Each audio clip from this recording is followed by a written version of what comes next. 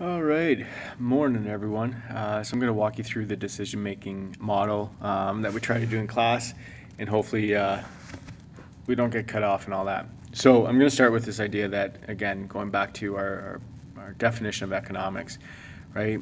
Economics is all about the study of the decisions that are made when it comes to scarce resources in terms of distribution, allocation, what we're going to produce, and how we're going to get it to people, and all those decisions that go into those scarce resources. So whether it's land or capital or labor, or the entrepreneurship that exists in an economic system, the knowledge, the environment for enterprise, so the rules and things like that that go into helping an economy run smoothly. So I want to start with this because, again, it's all about decisions. So if it's all about decisions, then we really need to take a look at the decision making, right? So this is that underlying concept about economic thinking.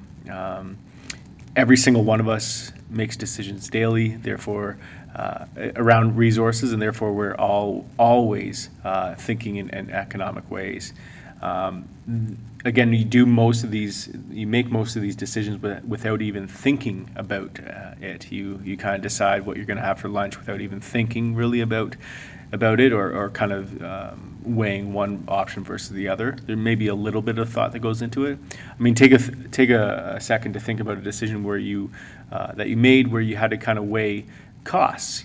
Buying one game system versus the other, buying one set of shoes versus the other. That's a very simple, basic, but really important economic decision exercise that you made, and so you're familiar with it. Okay, so I'm going to walk you through one, and then I'll kind of push you to consider doing another one on your own. So again, the economic decision-making model or decision-making model is pretty straightforward. We start with defining the problem. We clarify goals and priorities. We list possible alternatives. We establish criteria. We weight those criterion. We then evaluate each alternative using that criterion, and then we make the decision, and afterwards we assess how effective the decision was. All right, so let's start with the first step of this, and in order to do that, we need to kind of have an economic scenario. So consider this, right? 10 years ago or so, the city of Brampton had to decide what they were going to do with the development of this area. Again, I wish I had a map of this area previous to its current form, but previously this whole area was nothing but farm fields. Where the school sits now is farm fields. Where the houses are next to us, the community, farm fields, right? So all this area was open, vacant. I say vacant, but it was land that was going to be developed. Again, agriculturally used before, and now it was going to be developed. So the city of Brampton had to decide what they were going to do with it. Therefore, they engage in economic decision making in order to do this, right? There's plenty of interest in this land as a resource. There's plenty of people who were hoping for one option or another, and so the city of Brampton had to really weigh all these and come up with the best economic decision. So they defined the problem. Pretty straightforward, pretty simple. What should we develop on the land? Here's a huge plot of land.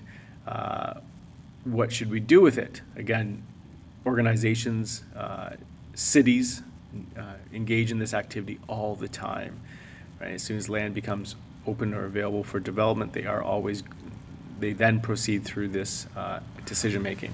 So that's the defining the problem. Second step, goals and priorities. So again, this is pretty simplified. There's a lot more to this, but the city of Brampton, I would imagine, would have really thought through and said, okay, what do we want to do with this land? What are our goals and priorities with this land? I think one of the first things is this idea of maximizing its use. If you develop land, land is a very valuable resource, very scarce and very valuable. You don't want to develop something that no one uses. So you want to maximize that use. You want it to be used regularly so that no one can ever come back and say, why the heck did you build this thing on the piece of land that no one wants? And this happens regularly. Again, if you do a quick Google search, I'm sure you can find plenty of developments where the city and the citizens are outraged by the use of the land. And so these are one of the priorities that a city always has, is maximizing that use. Second thing, environmentally sustainable. Again, if you know this area, this is there's a bit of a environmentally sensitive portion of this that has marsh and creek lands. They want to make sure that it wasn't going to be destroyed and is environmentally sustainable, and whatever they produce, develop on this land, again, they want it to be environmentally friendly and sustainable. Okay. Third thing, long-term positive impact, right? So again, this kind of connects to that maximizing its use, but they don't want to develop a portion of land and then 10 years from now have to go through this whole process again. They want long-term positive impact so that they don't have to revisit this at all, you know, for a long period of time. I mean, hopefully ever, but again, most cities just want to be able to develop something and hope that, you know, 100 years pass before they have to make a decision about its use again. Okay. Minimal maintenance costs. Again, cities have limited budgets. If they're going to develop something, they don't want something that constantly requires upkeep, you know, paying for people to maintain it, paying for resources to be used to maintain it. So again, something that isn't going to be a drain on the taxpayers, the city coffers, or the budget, right?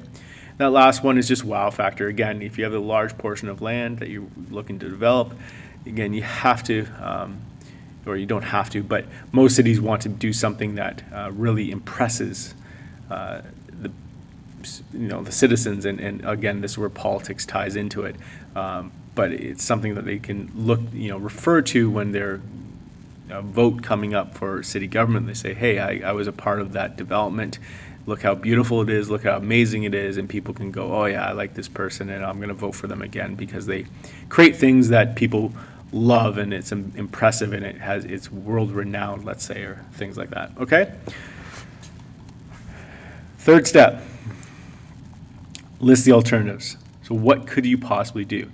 Again, cities, when it comes to land, have a few different options, but four main ones that they're always considering. So this is that educational, institutional, natural kind of idea, park, building a park and school, allowing development of retail, right? So stores that people, the community can go shop at. Housing, right? Again, every city needs housing for its citizens. And lastly, corporate development. So this is kind of office space. I would imagine this is kind of the four options that they thought of for this use of the land. Industrial doesn't really work in this case because of the environmental area just south. So then it comes to criteria. If we're going to, again, choose one of these alternatives, we need to be able to compare one to the other. And so this is the criteria piece. So comparing a park and school to corporate to retail to housing, again, the criteria they probably came up with is much longer than this, but again, keeping it simple, here's three: cost, community need, and environmental impact. Okay, so these three criteria will really help differentiate one alternative to the next and hopefully allow us to decide which one is the best. Now, once you have this criteria, we have to also look at this and go, okay, well, one is maybe more important than the other, and therefore we need to weight the criteria. So again, this is where it gets a little bit complicated because depending on who's making this decision, one person will weigh one differently than the other. So this is where the human element comes into it, and again, this is what really makes economics a social science. It's not a science, right? It's a social science because humans are making these decisions. Humans weigh each alternative slightly differently, and therefore, one human will look at this list and differentiate each of these a little bit, again, differently than the other. So if I'm looking at this list, if I'm the person in charge, if I'm weighing these, then cost is going to be the last for me. Again, it's important. All these are important, but it's not the most important thing. Everything's going to cost a lot of money, so that I weighed that the least. Okay. Environmental impact, that was next in terms of importance. So two out of the number two on the list.